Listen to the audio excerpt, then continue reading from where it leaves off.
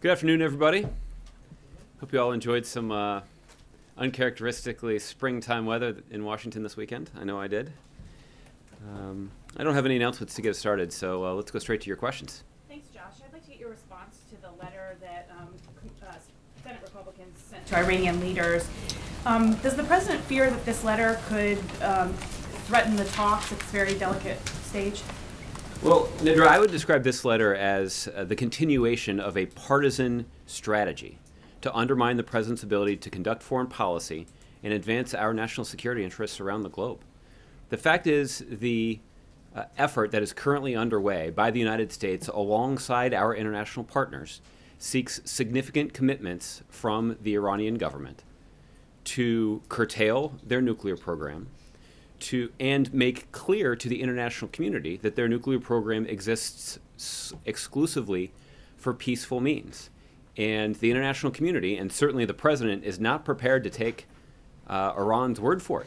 We're going to insist that the Iranians agree to intrusive inspection measures that will resolve the broader international community's concerns. And as the National Security Advisor put it, the approach of the international community is to distrust and verify that Iran is prepared to live up to the agreement. And the fact is, we have heard Republicans now for quite some time, including the principal author of this letter, make clear that their goal is to undermine these negotiations.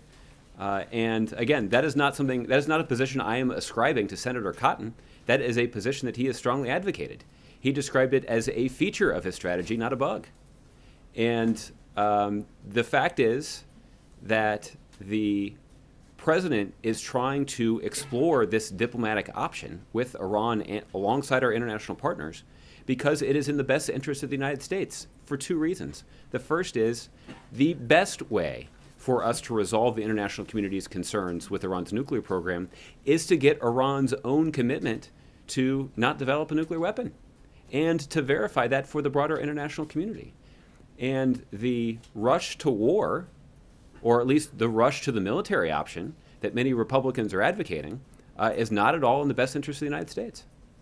Could this have the effect of advancing their goal of trying to thwart these talks? Does it make it harder to reach a deal? Well, it certainly is. It certainly interferes in that effort. The fact that there are ongoing negotiations with the United States, our P5+1 partners that include our stalwart allies like Germany and France and the UK, but also include our partners like Russia and China, who are cooperating with us in this effort, that to essentially throw sand in the gears here is not helpful and is not, frankly, the role that our founding fathers envisioned for Congress to play when it comes to foreign policy. Why should a deal be considered a treaty that Congress should be able to weigh in on? Well, Nedra, this is a useful discussion.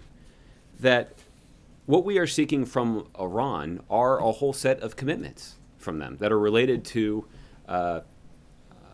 commitments to rein in the aspirations of their nuclear program and to commit to comply with an intrusive set of inspections to verify their compliance with the agreement. What we're seeking commitments from the Iranian government. This is not that different than the kind of commitments that we seek from other countries when we establish basing agreements with them. So currently there are U.S. military personnel that are serving in places like Korea and Japan. We have commitments from the Japanese government and the Korean government, for example, about what sort of rules and regulations will govern the U.S. military presence there. That's an important agreement that has a substantial impact on the ability of our men and women in uniform to do their jobs and to do their jobs safely. But that is not an agreement that's subjected to congressional approval. Those are specific commitments that in that situation that Korea and Japan have made.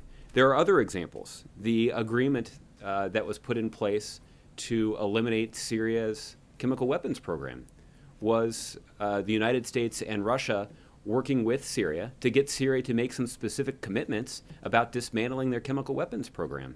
That is not an agreement that required congressional participation or approval, but it was a tangible set of commitments that were made by the Syrian government, and the United States and Russia and a number of other countries in the international community worked with us to succeed in that effort. Let me give you one other example. There are also a variety of other multilateral agreements that relate to non-proliferation.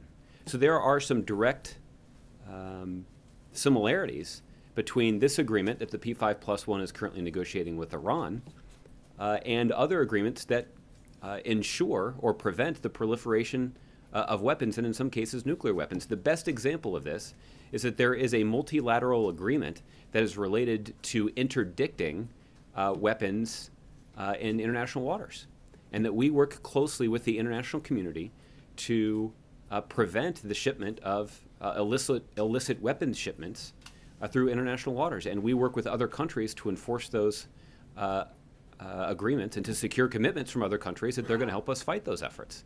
Again, that is a multilateral agreement that has significant consequences for American national security that doesn't require congressional approval. And this is the way that our founding fathers envisioned that the executive branch would be responsible for protecting the foreign policy interests of the United States. One related question. Many news organizations on Friday reported that Senator Menendez is about to face criminal charges, and you had Senator Cruz suggesting that they would be political retribution from the White House for his opposition to the Iran talks. Can you respond to that? Well, I have seen those reports. Those reports were not confirmed by the Justice Department, so we don't know at this point exactly whether or not they're true. I'm not going to comment on them principally for that reason. But there's another, because we don't yet know whether this is true. The other reason that I am loath to comment on this is that there is a principle that this administration takes very seriously, which is ensuring that criminal prosecutions are kept separate and apart from any sort of political interference, even the appearance of political interference. So that both explains why I'm not in a position to comment on the specific story, but it also serves to undermine the claims that are made by a number of people, including apparently Senator Cruz. Okay. Julia. Thanks. So President Obama is meeting with European Council President Tusk today, and Tusk has indicated that Europe's not ready to tighten sanctions on Russia. Is the U.S. prepared to go it alone? Should it beef up sanctions on Russia and take other measures? And are you waiting to see what happens with the current ceasefire in Ukraine? The President is pleased to have the opportunity to be visiting with President Tusk today here at the White House. It is an opportunity for us to discuss a range of issues, including the coordinated international effort to confront Russia over the situation in Ukraine. They'll also have an opportunity to talk about the transatlantic trade and investment partnership.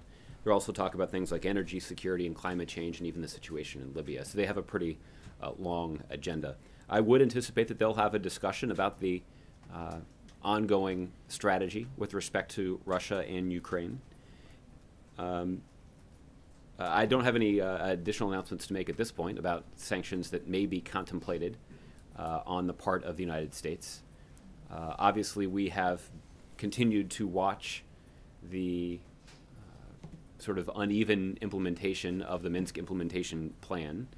There have been reports that heavy weapons have been withdrawn, but we continue to be concerned about Russia and the behavior of the separatists that they back.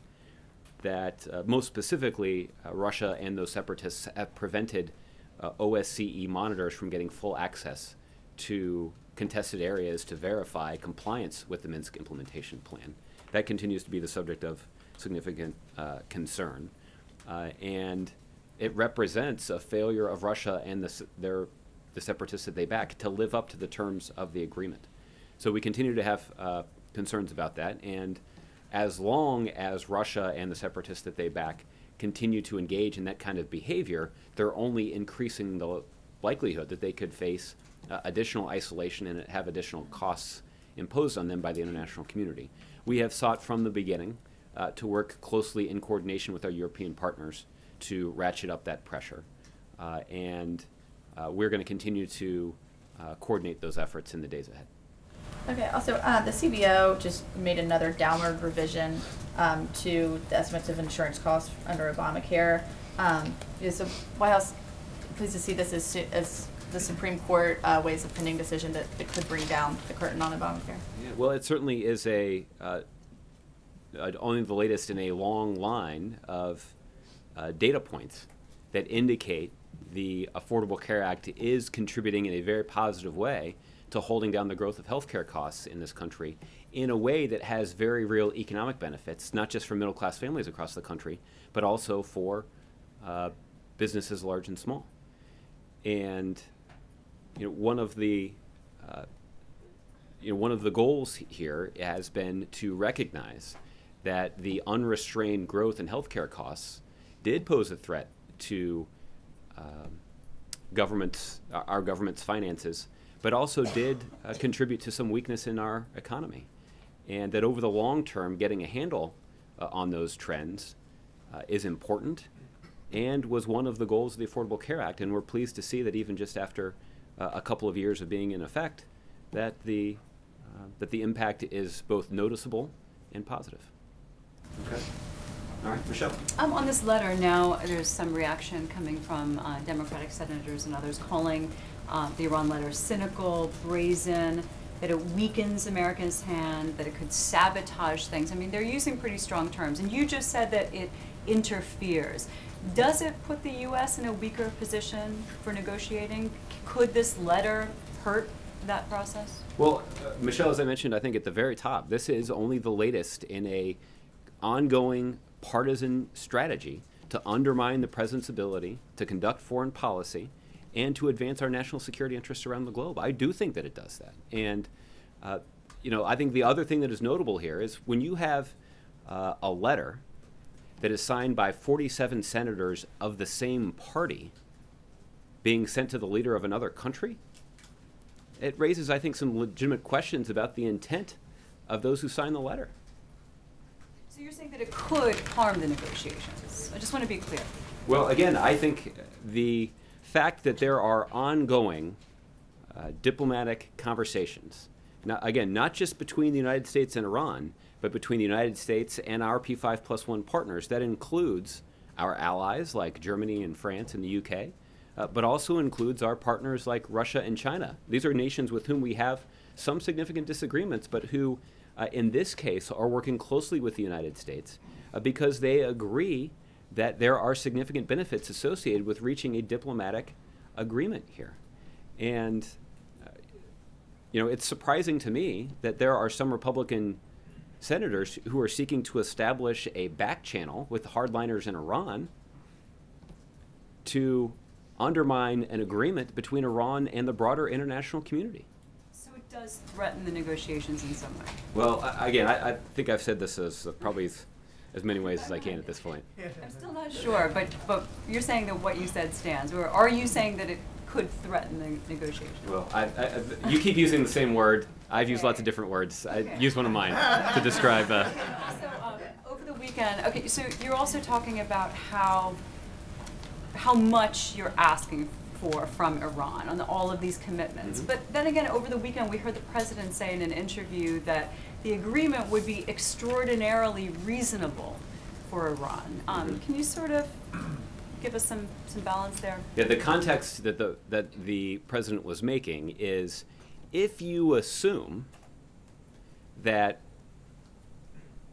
when Iran says their nuclear program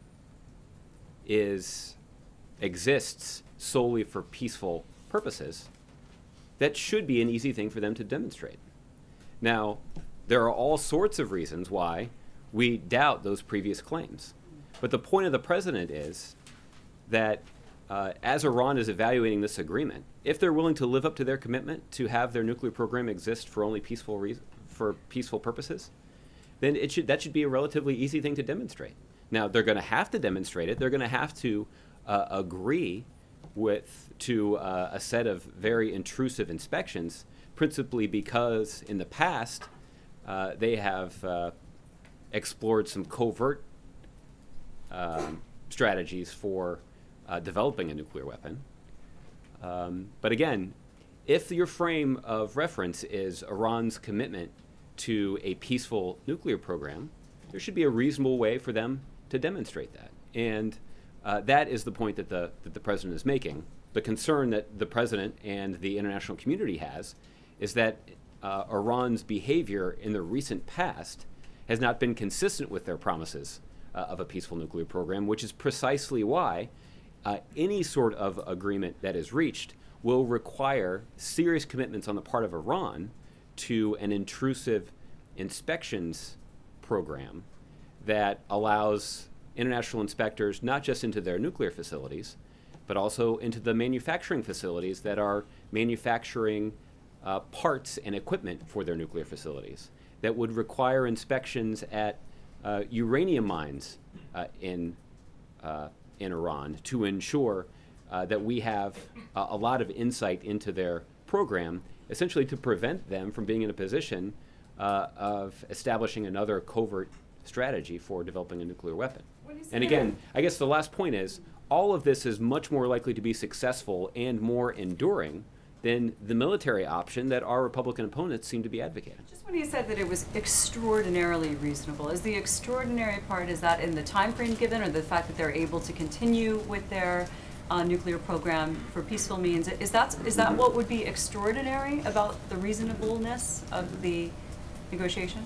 Well, I think the point that the president made in the course of that interview is to demonstrate that if Iran is interested in a genuinely peaceful nuclear program, that is something that they should be able to both agree to, but also agree to prove to the international community that essentially should be something that's easy for them to demonstrate, and therefore should be something that they would agree to. Now, the fact of the matter is, this is not something that Iran has been honest about in the past. And that is part of why this is such an important strategy for resolving the international community's concerns with their nuclear program. That a military option is one that would be less effective, principally because it would not be as enduring in terms of the impact that it would have, but also, you know, if a military option were deployed, it's not hard to imagine that Iran would say, well, we're not going to agree to these inspections any longer, and that means the international community would only have less insight into what's happening with Iran's nuclear program. That's why a negotiated diplomatic solution is one that doesn't require the kind of military commitment that some of our opponents seem to be advocating. It does ensure greater transparency into Iran's nuclear program, and it's one that's likely to last longer. That a military option would set back their program, but for only a fraction of the time than the length of the diplomatic agreement that's currently being negotiated. Okay, and Leslie, on Iraq, over the weekend, we also heard officials practically begging the coalition to help protect antiquities and asking why, if the coalition can target an individual tank or an individual building, why they couldn't do more to protect Nimrud. I mean, as ISIS was practically bulldozing the place. Is this something that concerns the president, concerns the administration, why those couldn't be protected? Well, I guess for the kinds of tactical decisions that are being made as it relates to the use of military air power, I'd refer you to the Department of Defense. They're the ones that are in a position to decide how those resources should be properly allocated. Okay, Olivier. A couple for you. You listed a number of international commitments that did not go to a vote in Congress.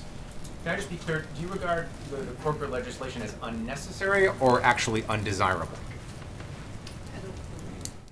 I guess what I would say is that the kind of commitments that we are seeking to extract from the Iranians alongside our international partners is not one that falls in the realm of requiring congressional approval on the front end.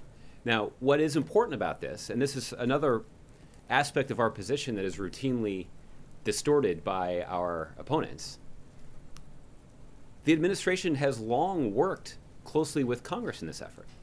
Right? You'll recall that several years ago when Congress put in place tough sanctions against Iran, that the administration worked with them as they did that. The president signed that bill into law. And the president and his team then implemented a diplomatic strategy to maximize the impact of the sanctions that Congress had passed. So you did see effective coordination and cooperation between the administration and Congress in that effort. Since then, you have seen the administration go to great lengths to work closely with Congress to keep them in the loop on the status of ongoing negotiations. That's taken place in a variety of settings. The President of the United States, for goodness sakes, has even had senior members of Congress here to talk to them about those conversations directly.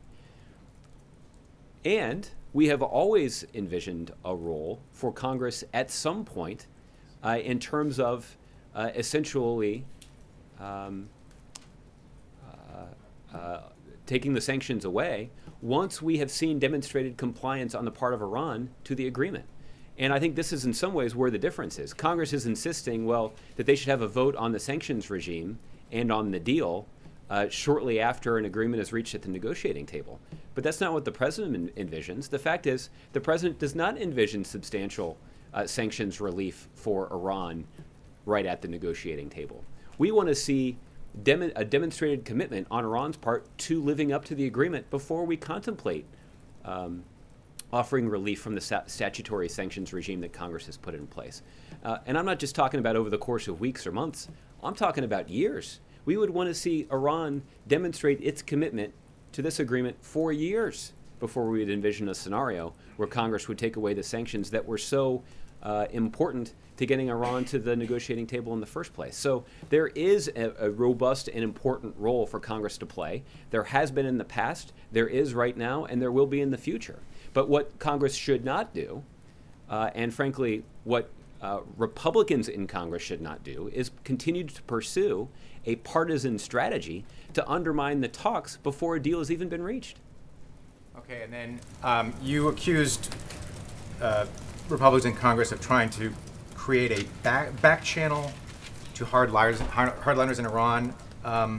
It's an open, kind of ironic, isn't it? Well, it's kind of weird because it's an open letter to the leadership of Iran. I mean, unless you have evidence of a secret effort to enlist these folks behind, that's what a back channel is. It's not a press release that's labeled to the leaders of Iran. Well, so. I guess the reason that I call it, maybe it's a direct channel. I'm not as familiar with the diplomatic speak as you might be. But it is a little ironic that, well, I don't mean that as a criticism. It just reflects your experience is different than mine. The point is, what we have seen is a bunch of Republicans in Congress, at least some of whom have previously criticized the president for engaging with Iran in the first place, now writing a letter to the leadership of Iran suggesting that they should withdraw, or at least not participate in talks with the broader international community about their nuclear program. This is why I think it raises significant questions about the intent or the aims of the letter's authors, because it does undermine the president's ability to represent our foreign policy interests around the globe and advance our national security interests. And it does raise questions about what their strategy actually is. If they're trying to undermine this agreement and not allow a diplomatic resolution to be arrived at, then they should just be, they should be honest about that. The letter was couched in all these terms about trying to provide a civics lesson to Iran's political leadership. But the fact is they're against a deal.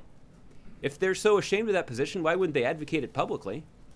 And if they do advocate that a diplomatic agreement is not the right approach, then they should explain what the right approach is. The fact is the only other alternative that anybody else has put on the table is a military option.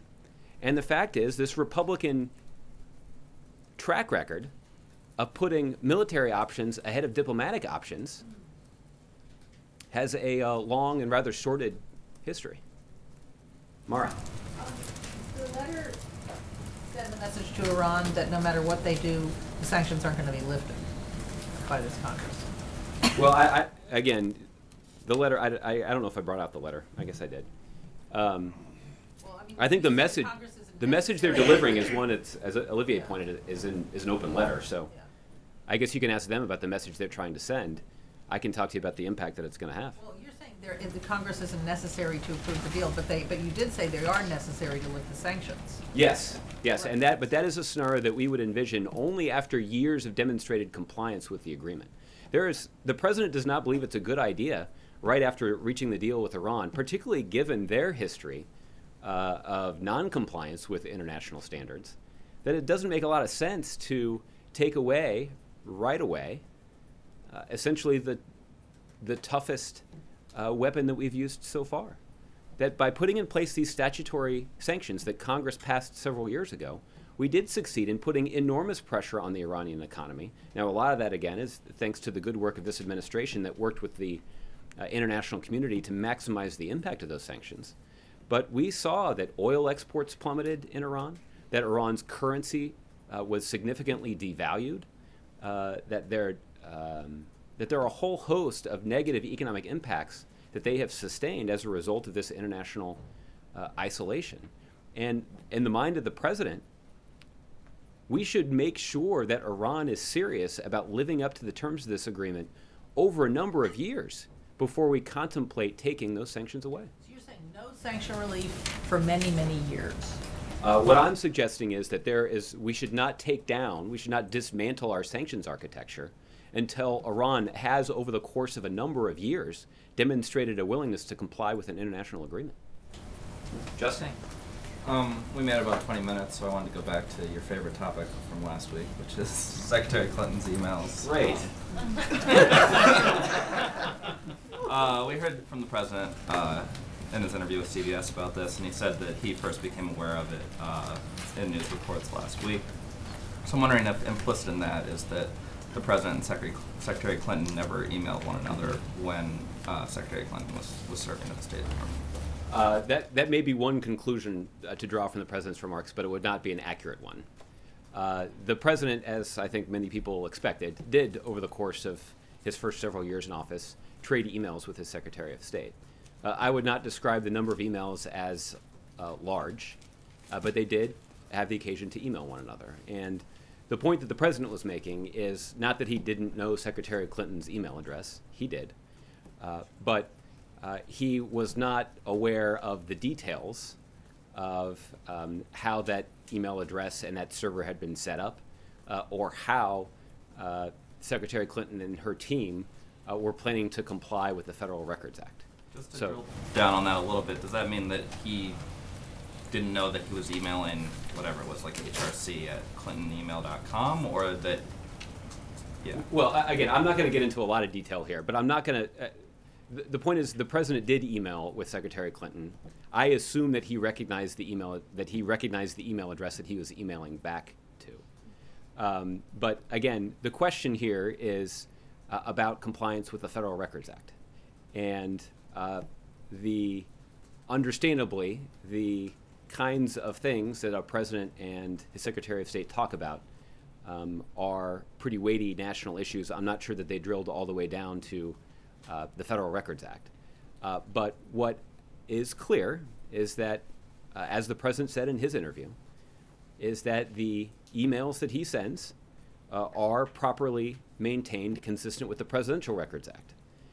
And that, by the way, would be true of any emails that he received from his Secretary of State.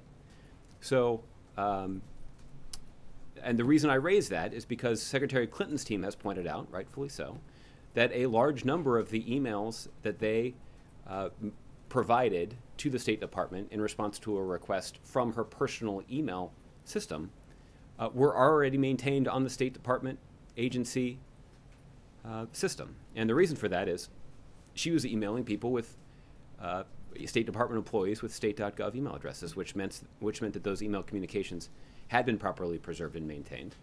The last thing I'll say about this is that what we know also is that the whole purpose of maintaining these records is to ensure that they can be properly used in responding to legitimate questions and inquiries from Congress and from the public.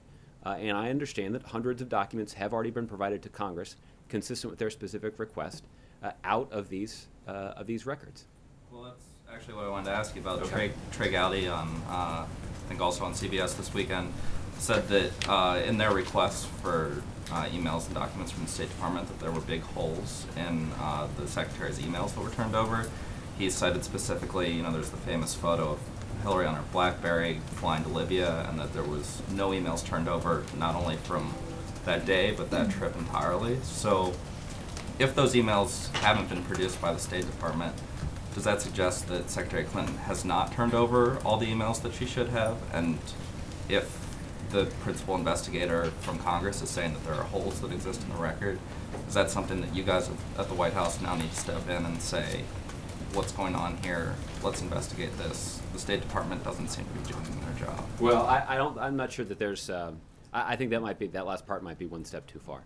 It is the responsibility of the State Department to respond to legitimate requests from congressional committees, and the State Department has cooperated at great length with the 8 different congressional committees that have been formed to investigate the situation. Just turned over her emails. And so I understand those. So those if you, but my point is that if you or Chairman Gowdy have specific questions about specific emails that should be produced in response to a legitimate congressional inquiry, then he should raise that directly with State Department officials. In fact, I would hazard a guess that if the White House were intimately involved in that kind of effort to review email and make determinations about what should be provided to Congress, that he'd be complaining about that on national television as well.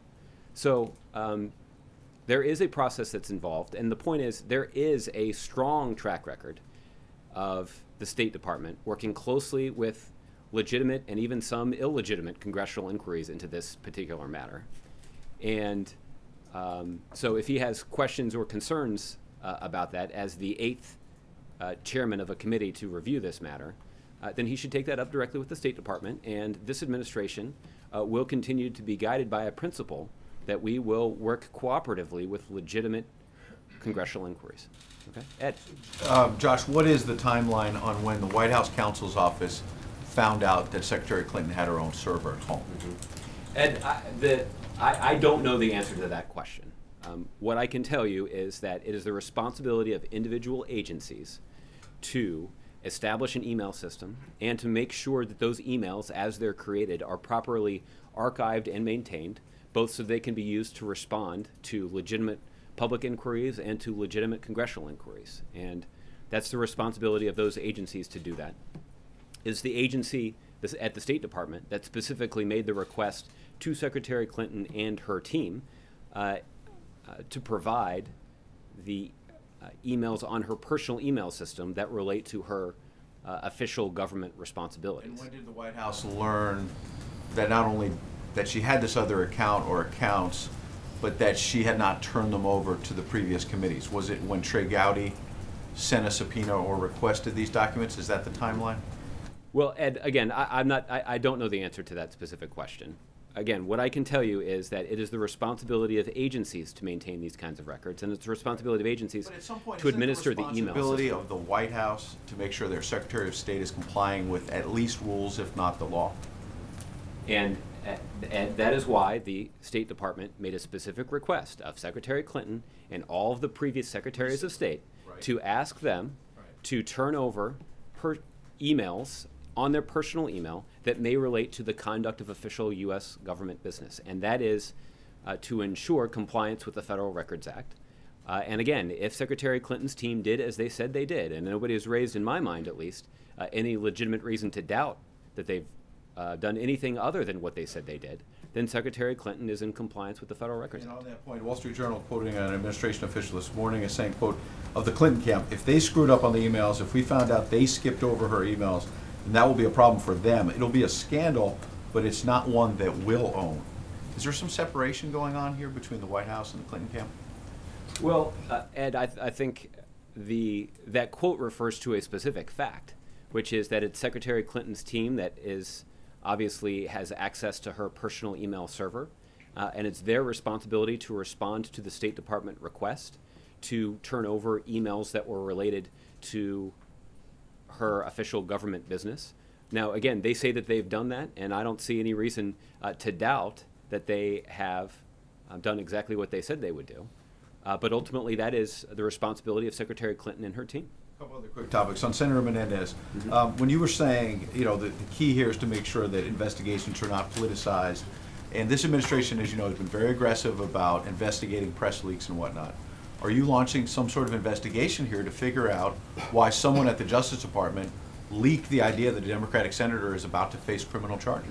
Well, Ed, I can't speak to the accuracy of those claims, so I don't know. Well, they're published pretty widely. The claim, I mean, someone at the Justice Department was quoted. That's not proof of them being a fact. So they're misrepresented, and nobody at Justice talked to the media. I think the point is, Ed, that I am not aware of anything like that, because I shouldn't be. That these are, that if there is a criminal investigation underway, it is one that has been done wholly separate and apart from any sort of political interference. That's why I'm not in a position to comment on whether or not they're true or not. Okay, I don't know, so nor that, should I. And I think that's the point. And you're suggesting you don't know. Is there a firewall between the Justice Department and the White House on the Menendez investigation? Has the president been briefed on the potential Again, charge? No, it's just a simple question. Is anyone in the White House? And I'm making a simple point. I don't know if there's a Menendez investigation. You're referring to it as if it's a fact, and I'm not in a position to comment on it because nobody I'm in the not White aware House of has it. been briefed by the Justice Department because you're not even aware that there's an investigation. Is that right? I am not aware that there is an investigation, and the point is that we work very hard and diligently, as has previous administrations, to ensure, for the integrity of these criminal investigations to move forward, that there is not any political interference. Okay. And then last thing on Iran, you kept talking about sanctions and that what the Republicans want is war. And just reading Tom Cotton's letter, I don't see the word sanctions. I don't see the word war. Mm-hmm. I understand that may be the way you're framing it, that they're pushing some alternative to go to war instead of a deal. But the letter actually goes into great detail about how what these Republicans at least claim that they want is they want to vote in Congress on the deal. Mm-hmm. So my question to you is, what's wrong with a little sunshine? What's wrong with saying, we're going to negotiate a wonderful deal here, and we're willing to let Democrats and Republicans vote on that? Mm-hmm. That appears to be, if you read their words, and I get you're going to read other motives and all this. The letter is saying we want an up or down vote in Congress. Right. Something Bob Menendez, a Democrat, we just talked about, he's wanted. Other Yes. Democrats have talked about. He didn't sign this letter. So he didn't sign this letter because the Republicans did this. My question is, what's wrong with an up or down vote? They're not saying they don't want a deal. They're saying they want a deal that is going to survive an up or down vote on the Hill. That's different from what you're framing. Senator Cotton has referred to his strategy to undermine this deal as an effort to prevent a diplomatic agreement. He described that as a feature of his strategy, not a bug. I think he said it on camera, and so it is clear what their strategy is. And again, if they want to mask it as part of some sort of civics lesson that they want to share with Iran's political leadership, they're welcome to do that. It might evince some reluctance or at least hesitation about the wisdom of their strategy, or at least the wisdom of their ultimate goal here. And I think the reason for that is simple, Ed, because the only option to these sort of diplomatic agreement that anybody else has raised is a military option. And again, we have seen Republicans time and again try to advance the military option ahead of a diplomatic option. And the president doesn't think that that's good policy. He certainly doesn't think it's good strategy. And the truth is, the efforts of neocons in the previous administration to do that, frankly, hurt the country standing around the world. John. Josh, first on the letter says the next president could revoke such an agreement with the stroke of a pen, and future Congresses can modify the terms of an agreement at any time.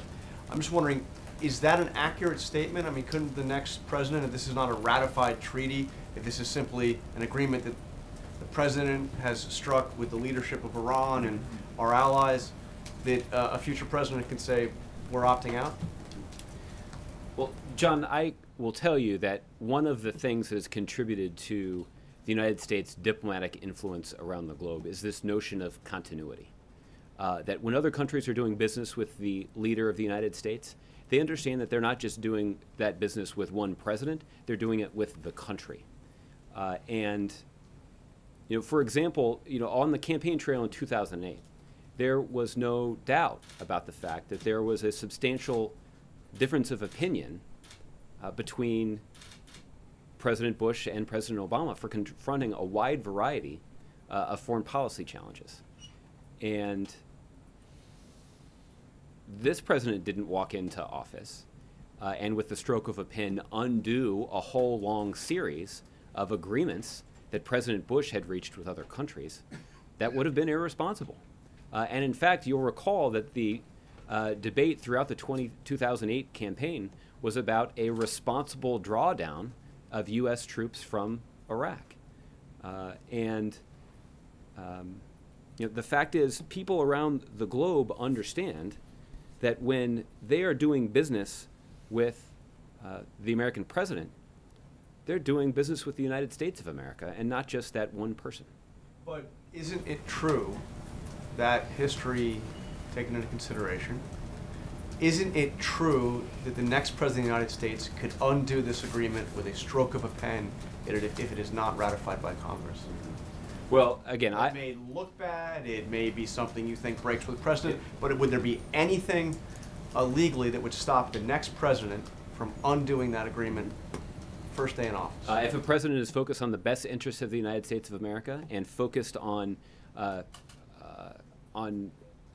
assessment of whether or not Iran is living up to the terms of the agreement, and if the international community has confirmed that they are, it would clearly not be in the best interests of the United States. And it is hard to envision a president taking an unprecedented step that only weakens the United States on his or her first day in office. Okay, back to the question of the emails.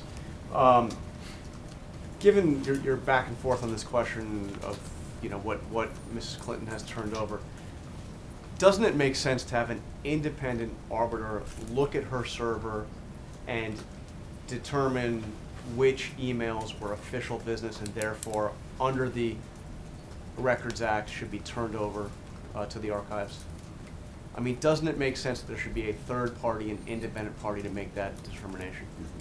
Well, ultimately, as I mentioned before, Secretary Clinton's team has said that they have reviewed all these emails, Right. and they've turned over 55,000 of them to the State Department. So we're supposed to just take their word for it? A large number of them already existed on the State Department system.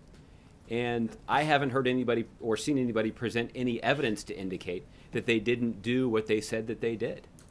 So, again, if they decide, if Secretary Clinton's team decides that they want to go to even greater lengths than they already have, then that's ultimately a decision for them to make. They're the ones that are in charge of the email server. So you would but not have, ultimately, you this would not administration have a is. problem. The White House would not have a problem with a third party taking a look at her server and determining which emails were official correspondence. Well, again, ultimately, this is a decision that is going to be left up to Secretary Clinton's team to make on this. But again, what we know is I understand it's their. Okay. You're saying it's their decision to make, but you would have no objection to a third party looking at her server if that's what they decided to do to reassure everybody that she was completely above board. The White House would have no problem if a third party were to look at her server and determine which of her emails are official business and therefore should be turned again, over. I'd be surprised that that would be required, however, because no one has been in a position to provide any evidence to indicate that they haven't actually done exactly. That would be required. You'd be surprised that people wouldn't want to take her word for it. Like it's an honor system. It's just whatever she determines is official business. John, what's clear is that they have turned over thousands of records to the State Department. The State Department has properly archived and maintained them. They've already used them in response to questions that have been submitted by Congress, and no one at any point has suggested that Secretary Clinton's team didn't turn over the emails that they were supposed to turn over, the ones that were related to the conduct of official business. Would it be strange for her to not have any emails from a trip she took to the region, where she's photographed on her BlackBerry? Again, I can't speak to any emails that she may have sent on this. Maybe she was using her BlackBerry to read the news. It's you can use your BlackBerry for other things other than email. Okay, right? and on the or president, tweeting. In fact, I think that's the whole joke, right, about the whole thing. Is text. that she was, it was text. Oh, text from Hillary. Text from Hillary. Tweets Yeah. from Hillary. Okay. Well, maybe we can get into a whole other thing about her text. Let's not. On the question of the president was asked a very direct question by Bill Plant if he was aware that she was using non-government email to conduct official business. And his answer was he was not aware of that until he read the news or heard about it in the news reports. How is that possible if, as you just told us, he received emails from her? Because I mean, by definition, wouldn't any email going from the Secretary of State to the President of the United States be an official, business, official business? Well, presumably, although, you know. I mean, it could have been a birthday, hello, how you Yeah, doing? But I mean, I would think just So about separate- anything between those two. Yeah, I tried to answer individuals. this in response to somebody's question earlier. I think it was Justin's who brought this up the first time. That the president was referring specifically to the arrangement associated with Secretary Clinton's email. Yes, the president was aware of her email address. He traded emails with her.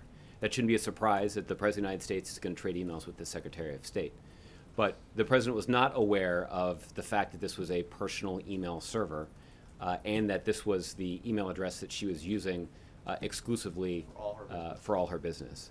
The president was not aware of that until that had been more widely reported. But again, the president's commitment to the guidance that we've offered to employees of the government to use official email for official business is one that is important and one that he himself follows. Would the president, if he had been aware, suggested to Mrs. Clinton, Secretary Clinton, that she should be using official email since that was the guidance? Well, that's a hard hypothetical to speculate upon. Okay. Richard. Thank you, Josh. A couple of questions on the fight against ISIL.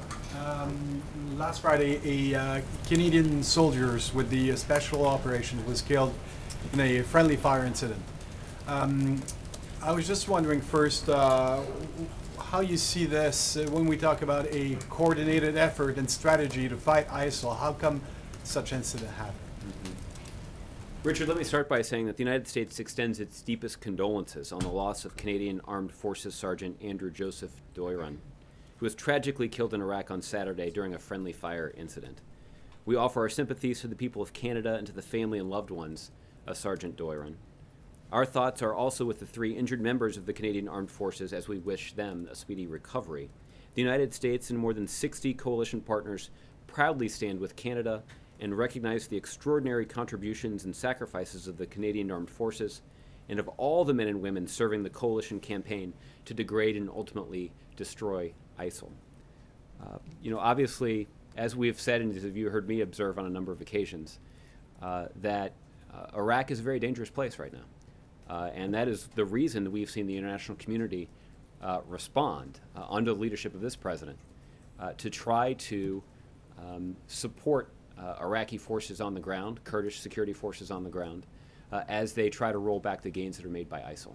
And it's very dangerous work, and it is why we are so grateful of the contribution not just of the Canadian people and the Canadian military, but of the military resources that have come from coalition countries all around the globe.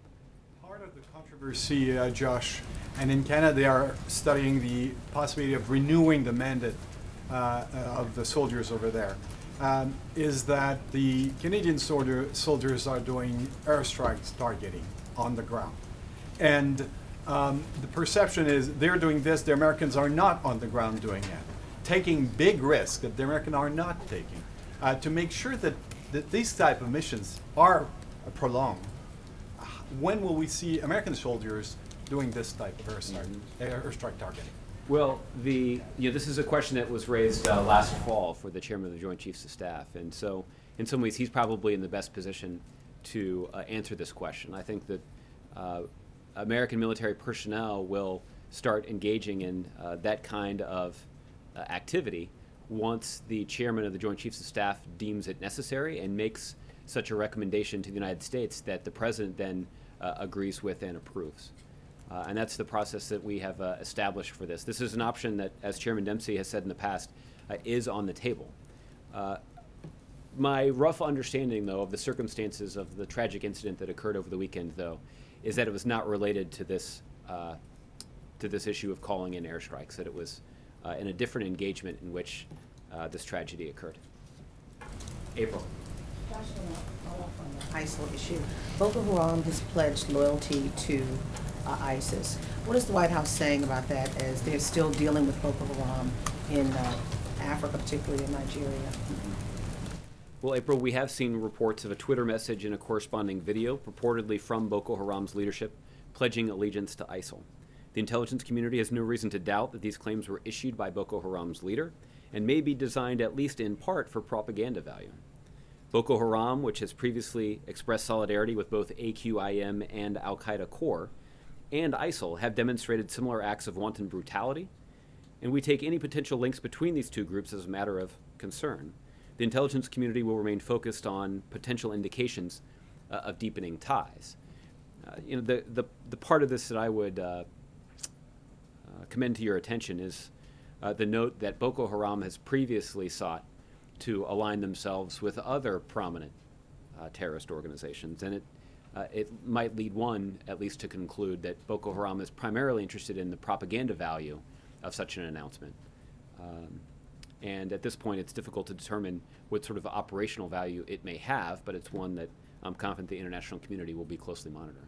And on another subject, and I hate to do this back on the emails, when you talk about the president's email, I'm sure there are security features and filters and things of that nature, but when he emails, I'm sure there, or you tell me if I'm right or wrong, you have to plug in a name or email so that the computer, his email system recognizes that person. You can't just send any kind of email to that system, meaning that it would recognize her .gov email account. Was it, I guess, programmed to accept that other server email as well? At this point, April, I'm not going to get into a detailed, well, let me say it this way. One of the security precautions we take around the president's emails, we don't talk about it very much publicly. Well, safety first.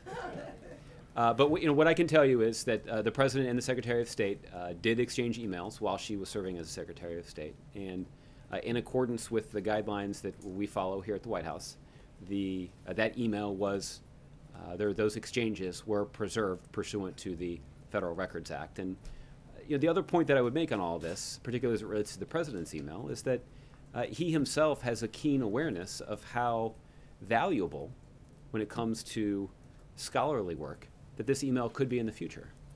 That previous presidents have not used email nearly as much as he has.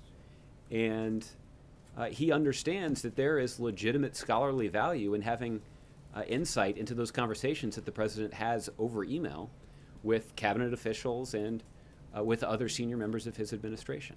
So he certainly understands personally why this is important, you know, and that,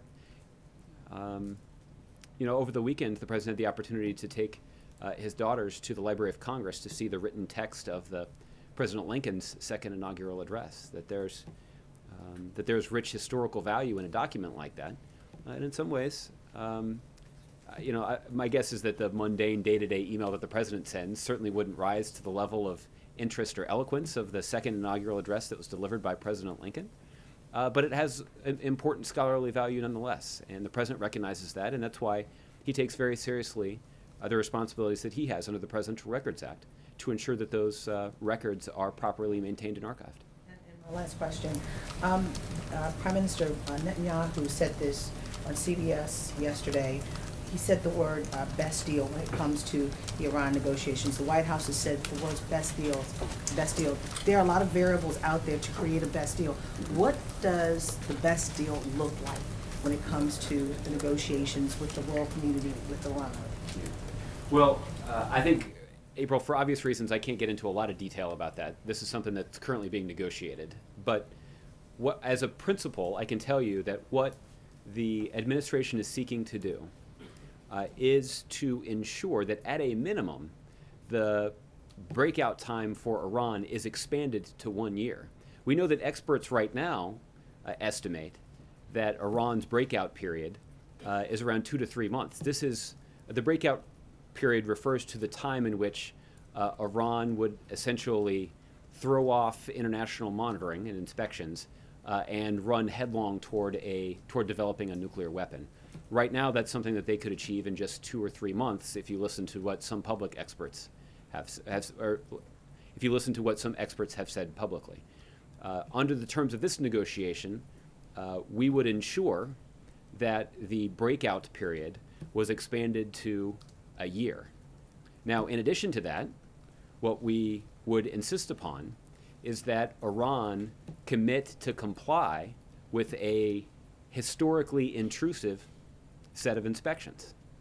And in the mind of the president, and I think in the mind of people who are willing to take a nonpartisan look at this, that is the best way for us to resolve our concerns about Iran's nuclear program, that we can push the breakout period to a year substantially lengthen it, and impose an intrusive set of inspections that would verify Iran's compliance with the agreement. The wisdom of this is that if we determine that Iran is somehow not living up to the terms of the agreement, then the president will continue to have the full range of options on the table. Additional sanctions, additional coordinated steps with the international community, or yes, even the military option is that if that's the one that we have to resort to. But this underscores the difference in approach between Democrats or the president and congressional Republicans. Congressional Republicans are ready to fast forward to the military approach before the diplomatic approach has been given the opportunity to succeed. And that, again, sort of reflects, is consistent with the pattern of foreign policy decision-making that Republicans have been engaged in over the last decade or two. It's also an approach that has been roundly criticized by the international community. It did lead to the diminishment of the U.S. standing on the international scene. It also is an approach that's not been supported by the American public. And ultimately, that's the approach that, and ultimately that is sort of the measure that we would want our political leaders to do. All right, Peter. Josh, just hours after President Obama finished his remarks commemorating at Selma, commemorating an event that is seared in the history of the civil rights movement in this country, an ugly video came out of the university, Oklahoma University. It showed some students using racial epithets. The fraternity that they belong to has now been kicked off campus. The president has come out and adamantly spoken out against this. I'm curious if the president is aware of it, if the president has thoughts on it, and just what this White House has taken is on it. I've not spoken to the president about this specific issue, but I certainly, on behalf of everybody here at the White House, we would certainly welcome the steps that were announced both by the president of the university as well as the steps that were taken by the national organization to completely repudiate the comments that were included in that video. And that certainly is an appropriate step. Quickly, just going back to Hillary Clinton and the email. So right now, obviously, she said, as the president said, I should say, he said, I'm glad that Hillary's instructed that those emails about official business need to be disclosed. But is that a satisfactory bar, or does the president want, or is this White House asking for some better explanation of why she was, in fact, using this private server when the rules or perhaps the law indicates that that's not the system that should have been used? Mm-hmm. Well, what the administration, at least in this regard, is focused on is living up to the standard of transparency that this administration, this president has set. And that includes ensuring that government records are properly archived, maintained, at least consistent with the Federal Records Act. And Secretary Clinton's team has reviewed her personal email and forwarded the ones pertaining to her official work as the Secretary of State to the State Department so that they could be properly archived and maintained. Do you have faith that all the ones that had any relationship to the questions being posed have been provided? Well, again, that is what Secretary Clinton's team has said that they have done, and I haven't seen anybody produce any evidence to indicate that they have fallen short of what they said they were going to do. Thanks, Okay. Josh. Mark. Josh, how did the White House play a role in the decision to raise the reward offered for the return of Robert Levinson to $5 million, as the FBI did today? Mark, I can't speak to any specific conversations that may have taken place between the White House and the FBI. If we're able to do that, I'll have somebody follow up with you. But you point out that today is the 8th anniversary of Mr. Levinson's disappearance, and this serves as a useful reminder of how many concerns the United States continues to have about Iran and their conduct in a wide variety of areas. We have for 8 years now been seeking information from the Iranian government about the details surrounding Mr. Levinson's disappearance. We have also sought agreement from the Iranian government to release those Americans who are unjustly detained in Iran. We've also expressed concerns with Iran's support for terrorism around the globe and with their anti-Semitic threats against our closest ally in the region. So we have a long list of concerns about Iran and their behavior, and those concerns aren't going to go away even if we are able to reach a negotiated solution or at least a negotiated commitment from Iran to try to bring their nuclear program into compliance with generally accepted international standards. We're going to continue to have those concerns, and frankly, in the mind of the president, the fact that we have this long list of concerns is the reason it's so important for us to resolve our concerns about Iran's nuclear program, that a nuclear-armed Iran would only be able to more hostilely menace our closest ally in the region. That Iran developing a nuclear weapon and acquiring a nuclear weapon will make it harder for us to get Americans who are unjustly detained inside of Iran home. And Iran obtaining a nuclear weapon only makes their support for terrorism around the globe more dangerous. So the stakes are high, and certainly the occasion of the 8th anniversary of Mr. Levinson's disappearance is an appropriate time for us to acknowledge that. Has the Levinson matter been brought up in the P5+1 talks? What we have said, Mark, is that we have raised these broader concerns with the Iranians on the sidelines of these talks. We do not envision a scenario where discussions about Americans held in Iran or Mr. Levinson's disappearance to become a specific part of the P5+1 negotiations. But because this is a priority for the United States and for this administration, securing the safe return of Mr. Levinson and other Americans held in Iran, we have on the sidelines of those talks engaged with our Iranian counterparts to let them know that we consider this a priority and that we'd like to get that information about Mr. Levinson's disappearance, and we would like for those individuals that we already know are being held in Iran released. And how is offering a reward different from paying a ransom? Well, I guess that would be a question for the FBI, but ultimately, presumably, the payment of information would go to somebody who could help you find the individual who is missing and would not be paid to the individual who is holding that person captive. Okay? All right. Mike, I'll give you the last one. When you talk about a pattern on the part of Republicans of undermining the president's ability to conduct foreign policy, I'm wondering what other examples you might offer that would fit that pattern. I mean, we've talked about the obviously the invitation, the protocol involved with the Netanyahu invitation, but what other examples would you offer? Well, that we've seen other comments. I did include, I did have in mind the sort of end run that we saw House Republicans engage in terms of circumventing the administration and unilaterally inviting the Israeli Prime Minister to speak to a joint meeting of the United States Congress. The other thing that I have in mind are the repeated criticisms and efforts to undermine an agreement that has not yet even been reached. That kind of criticism from Republicans is a distortion of a deal, again, that doesn't even exist. So what this administration envisions is an opportunity for us to try to continue to work cooperatively with Congress in this endeavor. It's yielded fruit so far, that we have succeeded in putting in place a sanctions regime on Iran that has compelled them to the negotiating table, that we have succeeded in having extensive conversations between senior administration officials and leaders in Congress, frankly, without the details of those conversations leaking publicly. That reflects some goodwill and some good faith. And the administration is not just having those conversations with Democrats, we're having them with Republicans too.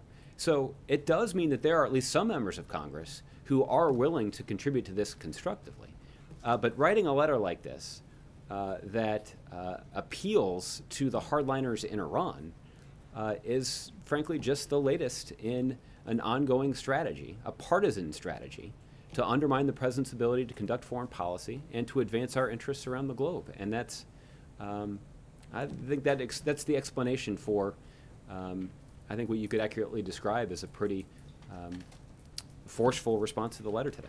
When Democrats won back the control of the House and the Senate in 2006, obviously in 2007 there were a number of efforts made to put limits on the fighting in Iraq, to cut off funding, and the president was a senator and part of that majority in the Senate at the time. I'm wondering how you draw the line between the usual give and take between the branches here and what you're calling a pattern here on the part of Republicans.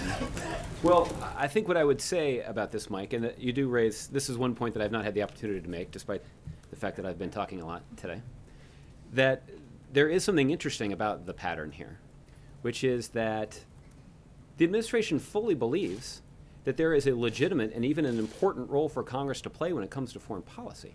And I mean this even outside of the Iran context. I've sort of talked a number of times now about sort of the role that we believe Congress should play, both in the run-up to, in the midst of these conversations, and ultimately the role that they will play down the line in removing sanctions against Iran. But there are other ways that Congress can and should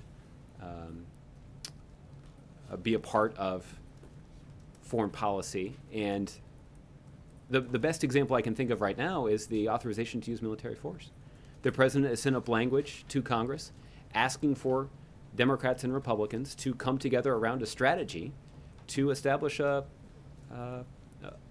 specific authorization that does not overly constrain the ability of the commander-in-chief to conduct foreign policy, but does ensure that Congress has a voice in making that decision. The common thread, at least between this Iran situation and the AUMF, is that we see a Republican Party that is eager to direct almost unlimited authority to the President of the United States to wage war, but to try to repeatedly tie his hands when he's trying to conduct diplomacy. And that is the nature of the conflict that we see right now, is you have a President of the United States that is seeking to advance our national security interests around the globe using diplomacy, by using our influence around the world to build international coalitions to protect our interests and to protect the American people. The President finds that approach not just more effective, but one that has yielded important results for the American people. The coalition that we built against ISIL is a great example of that. That there are airstrikes that are being conducted against ISIL, and there are fighters who are taking the fight on the ground to ISIL to roll back their gains. But that fight on the ground is being led by Iraqi security forces and Kurdish security forces that are fighting for their own country. They're doing so in close coordination with Sunni tribal fighters as well, and that reflects the kind of political strategy that the President wholeheartedly endorses in Iraq. But the role for the United States is one that's limited to military airstrikes and limited to some train, advise, and assist efforts. But the point is that the reason that we're having this conversation and this debate, in fact, is because there is a starkly different approach between the one that's advocated by Republicans that puts the military option in warfighting at the top of the list. That is not an approach that the vast majority of the American public supports, and it's certainly not an approach that our recent history indicates is the best way to protect American national security interests. The best way for us to protect the United States, our citizens, and our interests around the globe is to work cooperatively with nations around the globe and seek to advance our interests in multilateral fashion. We did that in destroying chemical weapons in Syria. We've done that in trying to degrade and ultimately destroy ISIL.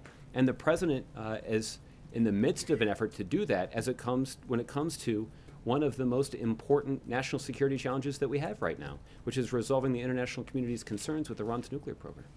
All right? Thanks, everybody. Have a good Monday.